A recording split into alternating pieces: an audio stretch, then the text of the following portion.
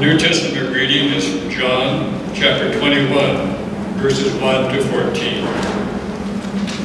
After these things, Jesus showed himself again to the disciples by the Sea of Tiberias, and he showed himself in this way.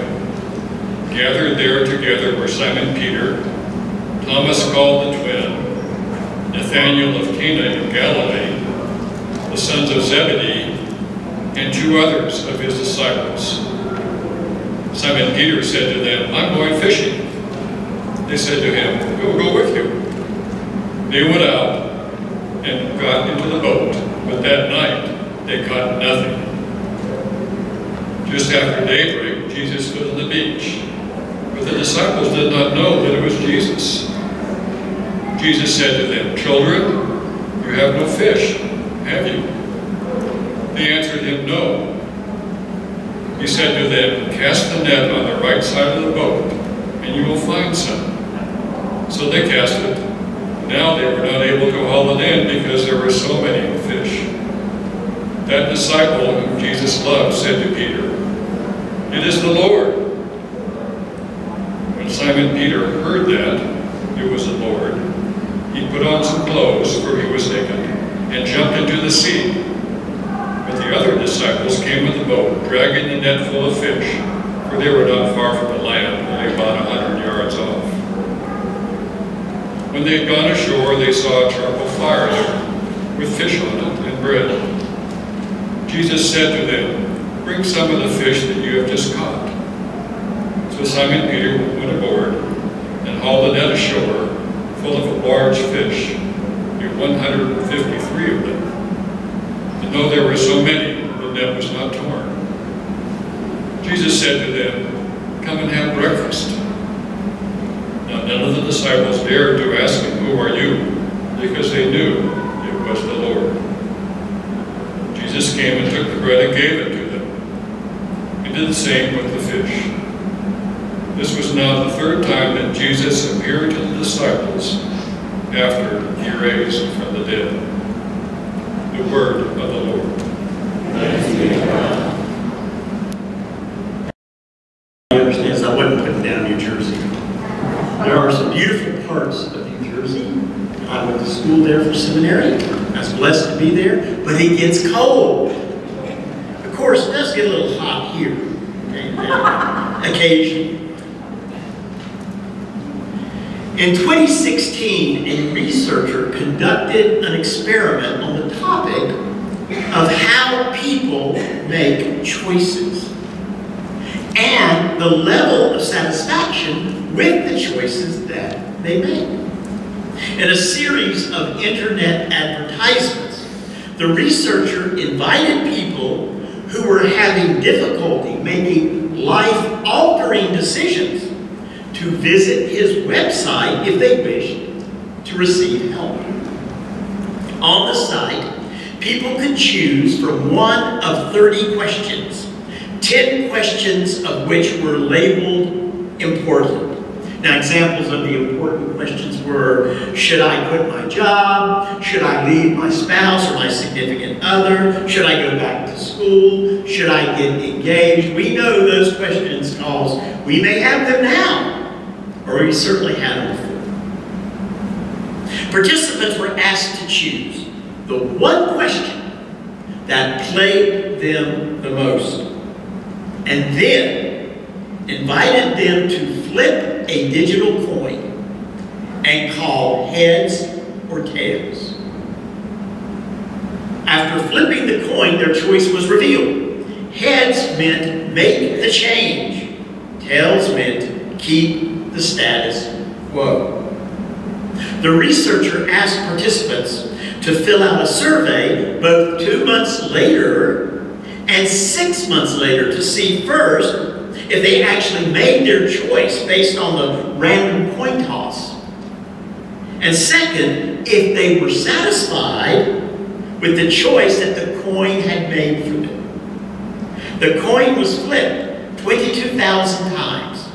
In 2 months, the project received back 13,000 surveys, and in 6 months, it received back 8,000 surveys. So they got a really good sample.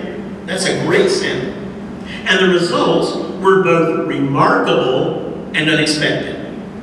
Some of the participants, of course, did not let the coin toss make the decision for them, but most did. For the less important decisions, about 67% followed the random choice of the coin toss. For the most important, life-altering decisions, such as, should I leave my significant other, more than half obeyed the random side of the coin toss. Even more amazing, those who followed the decision of the coin said they were substantially happier with their lives in making the change compared to those who did not refuse to follow the coin toss.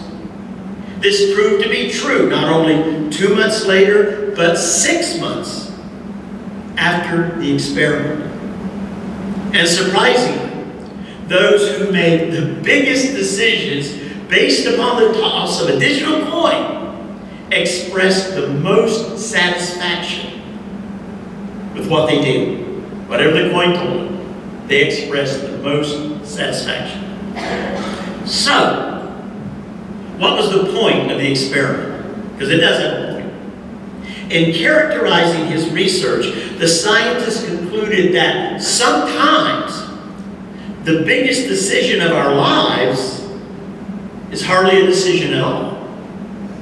Instead, they're the result of some choice that we never actually made, and that it is better to move toward action more often than inaction. As humans, we are addicted to the status quo, not so much because it is better, but because it is comfortable. It is familiar. And we will remain with the status quo even if it is blocking us from finding fulfillment. Other researchers have found that over a lifetime, people are more likely to regret inaction than action. Listen again.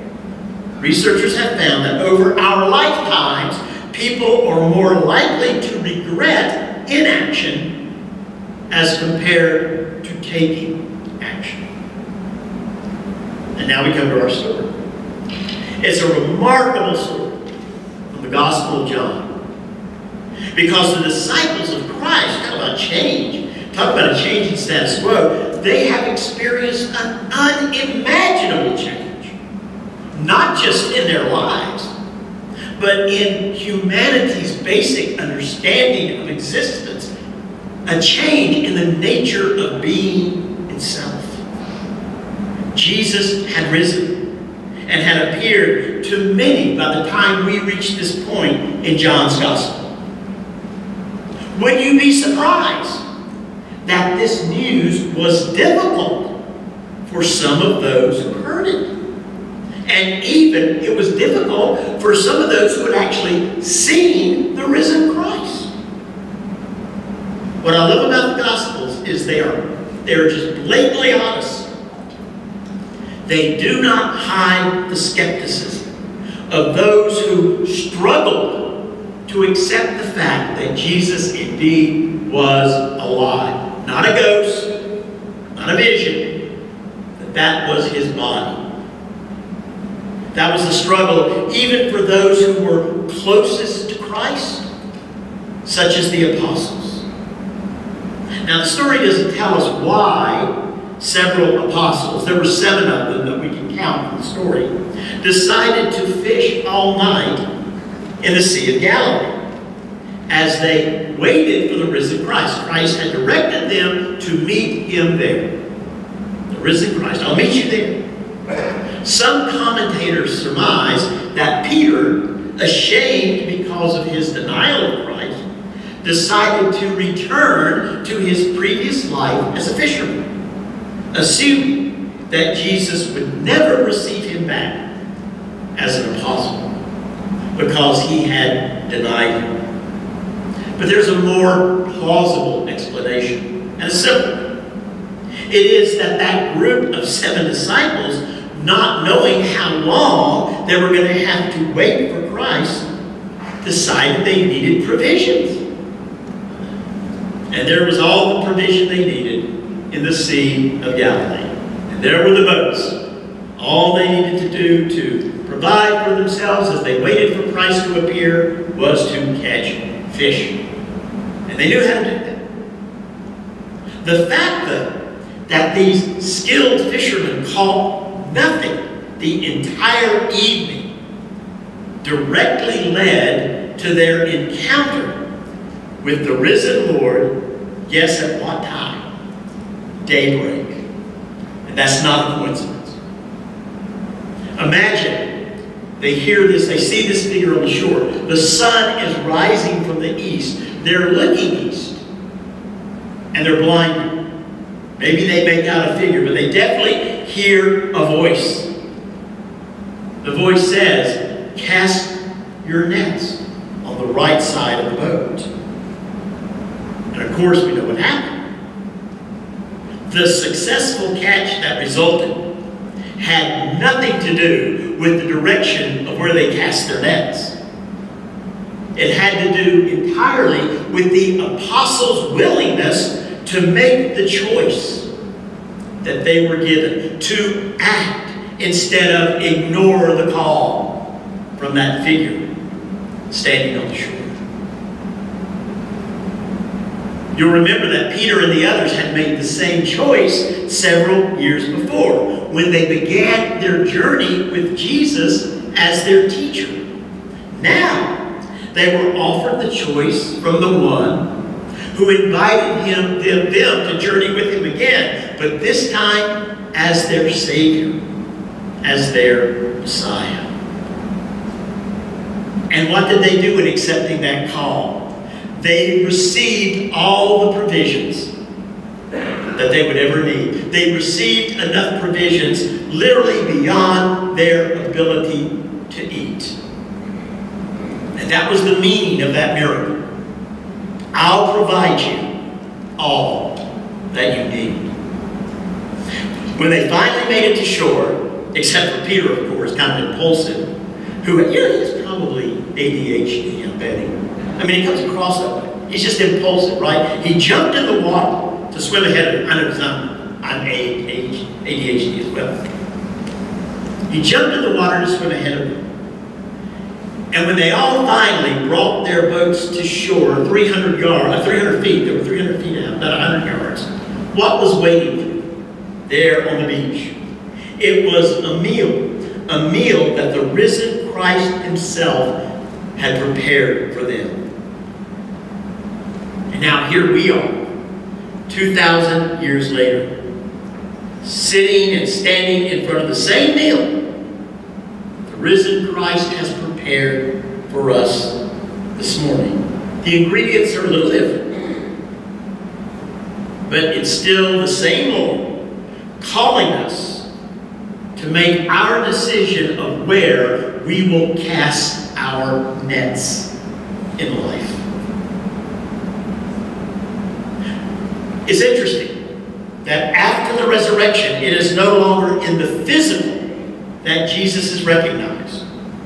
It is instead a spiritual recognition. You remember? We see it over and over again in the garden when Mary Magdalene does not immediately recognize Christ, on the road to Emmaus, when the 2 disciples are only able to recognize Christ when he breaks bread for them after a long day's journey. And here, when Christ once again breaks bread for them on the beach, after having provided for his beloved followers more fish than they could ever eat.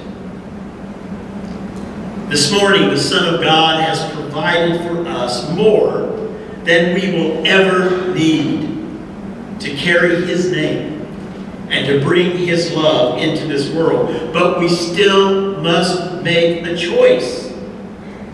Fortunately, not a choice based upon the digital toss of a coin, but one based upon faith. Those are hard choices too. sometimes incredibly hard.